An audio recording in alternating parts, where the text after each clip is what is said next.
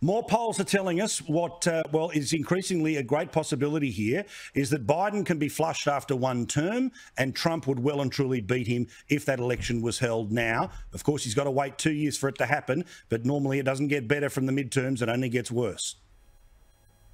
Yes, that's right. And I was with Trump 3 weeks ago. I was out in Florida. On great form.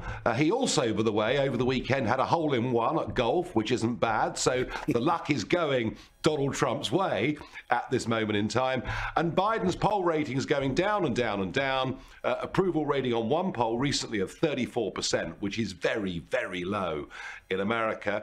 His vice president even lower. And if Trump wants the nomination for the Republicans, it's his. There's no question. Ron DeSantis, a very bright young challenger, but if Trump wants it, it's his. And you know something?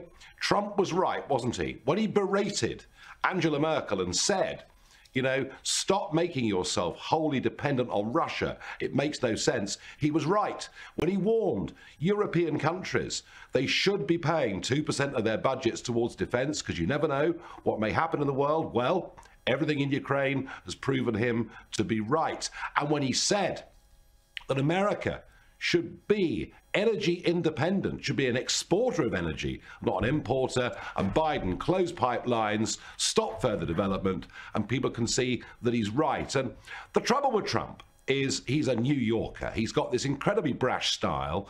It's not, as we say in England, everyone's cup of tea, but on the big stuff, he's been proven to be right, and he's a man. I've got to tell you, he does have the most extraordinary way of looking into the future. I was with him last April, a private meeting, and he was expressing to me concern about Ukraine and what Putin could do at a time when it wasn't even on the agenda. So he is, I promise you,